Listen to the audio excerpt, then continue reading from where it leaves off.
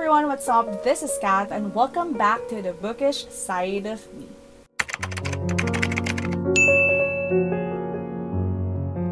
Alright, so before I get mad or before I rant in this video, I would like to greet every woman out there. Happy International Women's Month. Also, I just want to say that I'm very proud to be a woman. I love being a woman. To be honest, I was supposed to do this video by the end of March because I have some video ideas lined up for the following weeks.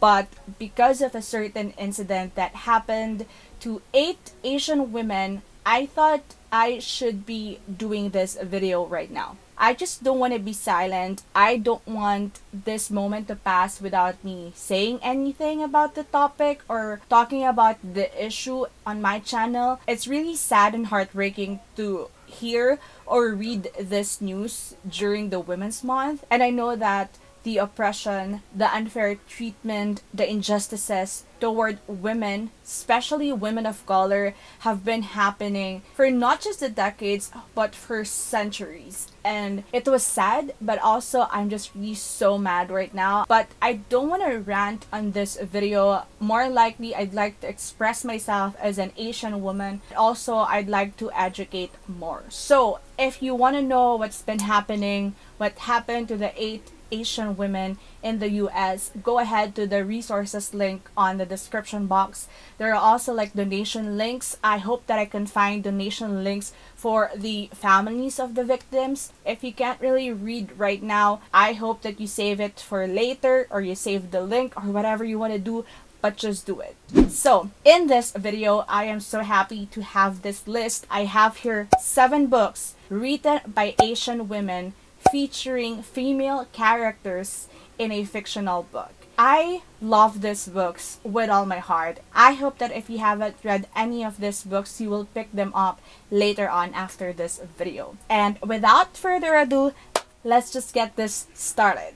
Okay, so in these 7 books, I have different genres and different age level. Let's start with the first one that I'd like to recommend to you. This is a middle grade book written by a Filipino author. I read it for In Cosmic Dreams back in January and I really like this book. The first book that I'm going to recommend you is Everlasting Nora by Miranda Cruz. As I've said earlier, this is a middle grade contemporary following the story of Nora, who is a 12-year-old girl from Manila North Cemetery. So if you are not familiar with that place, it's a public cemetery here in the Philippines. And with that, you already have an idea that the place is very congested. And Nora lives there with her mother because they lost their home in a fire, and also Nora's father. So this story will start when Nora's mother went missing one day and she has to find her because she thinks that she was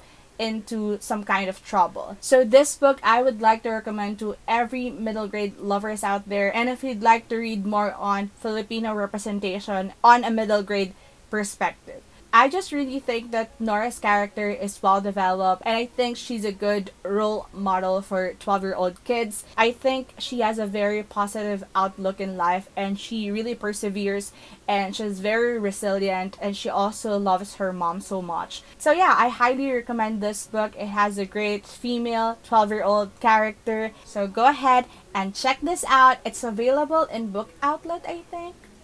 Alright, the next book on my list is a YA contemporary romance, and it follows this Asian character who has been going through a lot at 16 years old because of her cultural background. And the book that I'm talking about is A Very Large Expanse of Sea by Tahereh, Mafi. So this book, as I've said, it's a young adult contemporary romance. It follows the story of Shireen, who is a 16-year-old Muslim, and she's been going through a lot because this book is set in 2002 after the 9/11 incident. And you already know the story of that, wherein Muslims are being tagged as terrorists everywhere in the US and even in the whole world. So Shireen, being 16 years old in a place where it's predominantly white, there are a lot of racism, but amidst of all the chaos, Shireen will find two things. The first one is her love for breakdancing. She's always been in love with breakdance and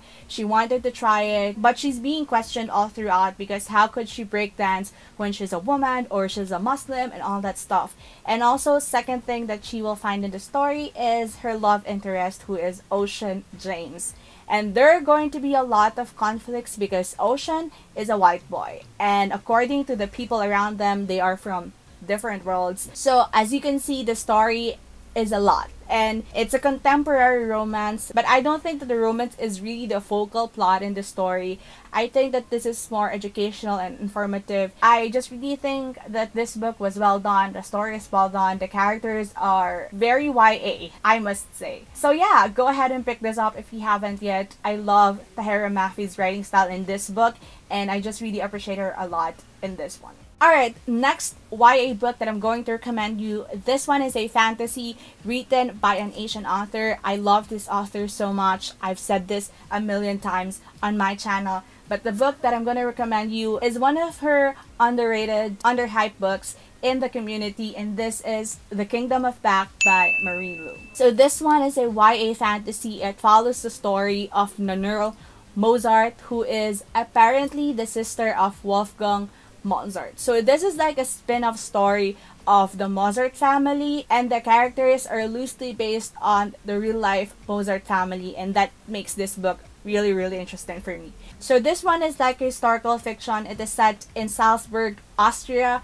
during 1759. Again, this follows the story of Nora, who is as talented and as gifted as her brother Wolfgang. But she can't get recognition for that one because during this time, wherein it's very patriarchal, very misogynistic, very sexist part of the history, women can't be composers, can't be musicians. Nora has experienced a different kind of prejudices and unfair treatment just because she's a woman in this story. There's going to be this magical entity that will offer Nora something in exchange for something else. And I just thoroughly enjoyed this book. I read it last December for the Trios live show. I'm gonna put the link on the description box and also on the iCard on the screen. I just really love the representation of women in this book. I just love the concept and the idea on how long it has been since women have been experiencing oppression and unfair treatment. So yeah, please don't sleep on this book. This is one of the books that I think that are not getting so much recognition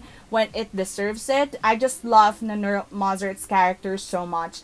So I highly suggest go pick this up. This is just an easy read. Alright, so let's move on to the adult fiction that I have on this list. I am going first to the only adult fantasy that I have.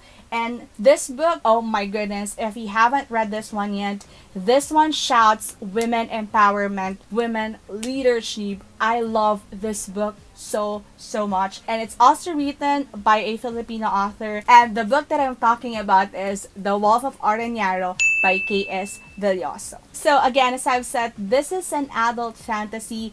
It follows the story of the bitch queen named Tahereh, and Tahereh is the queen of this kingdom called Jinsayang, which is based on the pre-colonial Philippines. So in this story, we're going to follow the bitch queen as she goes to a different nation to make amends to a husband that left her and her son 5 years ago. From then onwards, a lot of things are going to happen. And Tahereh has a lot of enemies inside and outside her nation, and she was trying to survive in this world wherein people are invalidating her throne because she's a woman. So this book, I really loved it with all my heart. Talked a lot about women being discriminated and people invalidating her authority because she's a woman and she's not supposed to lead a country or a nation. So this whole trilogy is a journey of Tahereh trying to prove her worth, trying to prove her throne, that she deserves it. And I just love this book so much. The third book is coming out this year. I am so excited for that one to come. It's so good. The cover is so good. I highly suggest this one. And being a Filipino, I just love this book so much for everything that it has represented from our culture, like Filipino values, beliefs, Filipino food. I mean, oh my god, I love it. Go ahead and read this one. Alright? Alright, now we're done with the fantasy. Let's move on to the adult contemporary romance that I have in this pile. I really enjoyed this book so much. So, the book that I'm talking about is Last Stand Standing by Lauren Ho. Oh my god. I love this book. So this book, if you don't know yet, this is a debut novel by this author. And as I've said, this is an adult contemporary romance. It follows the story of Andrea Tang, who is a Chinese Malaysian. She's 33 years old. She's a lawyer. And she's like living her life to the fullest. But there's only one thing that's missing in her life. And that is a boyfriend. So she has a very conservative Chinese Malaysian family, and in every reunion or gathering, her relatives always call her out and asking her when is she getting married, because apparently 33 is too old for being single in their culture and their family's beliefs. Yeah, that's very Asian, I just have to say. So the story will revolve as she searched for her true love and also a guy that her family would approve. And I thoroughly enjoyed this book. And what I love about this book is how it portrayed Asian family cultures, that sometimes it becomes really toxic, you know? When you've been following the beliefs or the culture of your family, sometimes it becomes problematic at some point and you will lose yourself in that process. I think it really represented how a woman in her 30s is trying to navigate her life according to what she wants, but also trying to be respectful with her roots or with her Asian family. And I don't know, I just feel resonated and seen in this book. I'm not yet in my 30s and I don't have like a very conservative family, but in my age right now, people have been telling me to get married because it's not really that good for women to get married after 30 years old. Yeah, highly recommended this book. Alright, next book that I have for you, this is one of my favorite authors of 2020. This woman, I will get everything she writes, like everything she publishes in the future. I will surely get myself a copy because I love her writing style and everything else. And this is Little Fires Everywhere by Celeste Ng. And I've picked this book up because I've been wanting to read this for such a long time. So if you don't know yet, this is a contemporary fiction. This follows the story of two mothers.